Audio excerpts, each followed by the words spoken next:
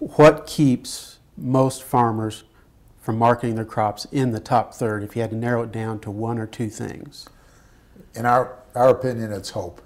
You know, whatever prices we're at today, whether, as we saw in 2008, $15 beans and $13 wheat, they're always hoping for better prices. And part of that hope is they're always scared to sell, you know, even $13 wheat, because if wheat goes to 20, the worst thing is sitting in the coffee shop 6 o'clock in the morning and, well, I sold my wheat at 13 and it's now at 20. Guy feels terrible about that. So there's always that fear and the hope issue that keeps farmers from pulling the trigger on legitimately strong prices. How much time should producers spend with their marketing plans? Well, you know, I believe once you've got the initial plan in place, and that shouldn't take, you know, an hour or two sitting down with a commodity broker who's focused on risk management, that you need to, you know, 10 minutes a day is all you really need to do. We want you to keep track of your local basis every day to look for those opportunities in the cash market. So if wheat basis goes from $1.50 under to $25 under, that's a real opportunity in the cash markets to take advantage of that. And it's not good enough for the guy just to ask his buddy, hey, what did basis do today? And the guy says, well, I think it was about the same. Not good enough. Take that 5 minutes a day every day and chart it yourself. And I can't tell you what the power of putting that pencil to the paper is yourself. But when you feel that hand move on that basis chart and you get up to those good prices, you'll feel that's a good marketing opportunity to sell some wheat. Okay, Mark, if you can, I like your definition of options. Could you give me a brief description of put options and call options? Sure. A put option, in our opinion, is just an insurance policy. And you're going to pay the premium, 20 cents, 30 cents, 40 cents a bushel, to protect the downside. And like any other insurance policy, we want to lose that premium. It's just like life insurance. A lot of your viewers out there will have life insurance. Do they want to lose the premium every year? Or would they like their wife to collect on the policy tomorrow?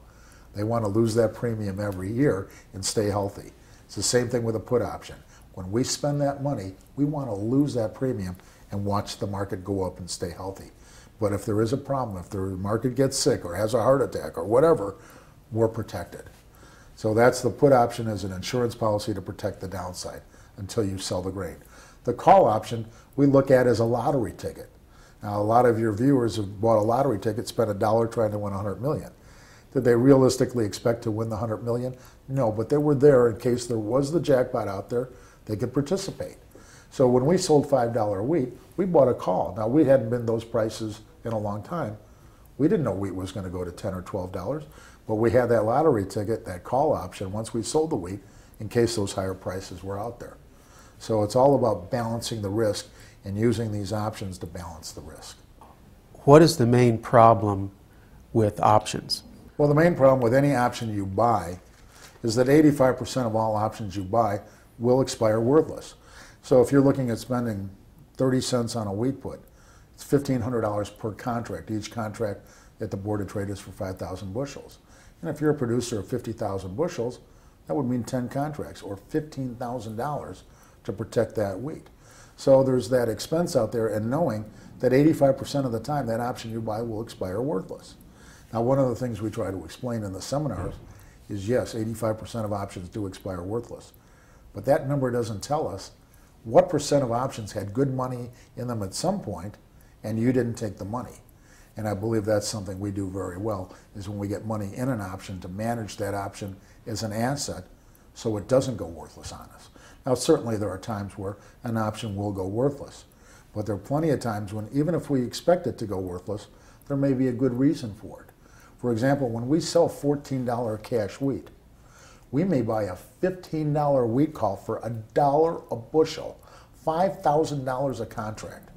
Now, do we have any realistic expectation that that call is ever going to get in really profitable or get in the money? We have about 0% chance of that happening. But it's worth spending that money every time if it gives the producer the confidence to pull the trigger on $14 wheat sales. I don't have one client that's upset with me that he sold $14 wheat or $13 wheat and bought a $15 call for $1 a bushel, so he has no worse than $12 wheat today in a market that's at $5. So sometimes, even though we expect that we're going to lose the money, if it gives that farmer the confidence to make great cash sales, it's worth every penny of it.